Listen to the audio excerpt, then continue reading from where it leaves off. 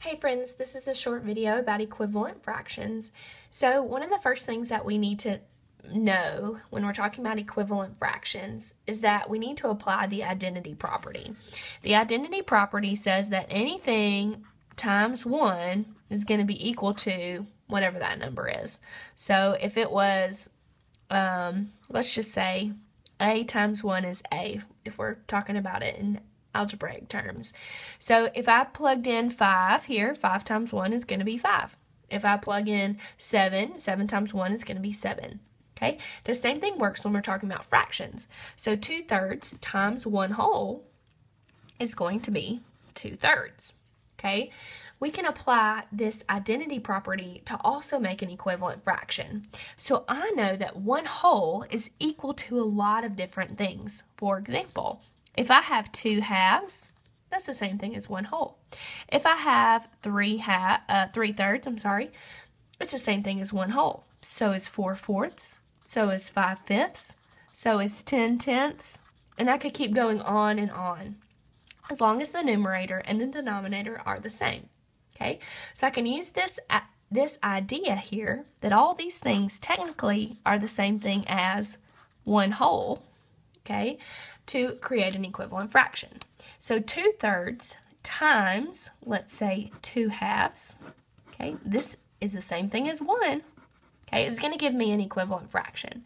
So I multiply the numerators. 2 times 2 is 4, 3 times 2 is 6, so my new fraction is 4/6.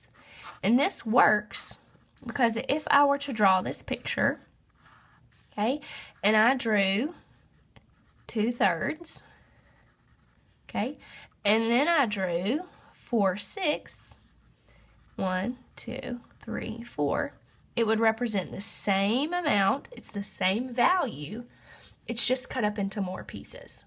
Okay, so one of the things that we're trying to get the students to understand is why this strategy works. And it works because it is the identity property. It's like multiplying by 1. Okay, so in class on Tuesday, they are going to work on an activity where they're going to determine if each pair of fractions are equivalent. They're going to write yes if it's true and no if it's not true. So for example, I've got to figure out what I would have multiplied by.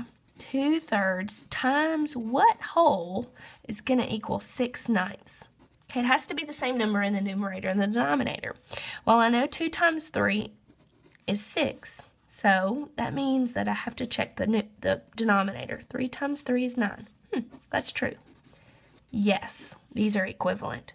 Okay, so now I'm going to go down here to the bottom one, and I'm going to say, well, 3/5 times what whole is going to equal 6/8.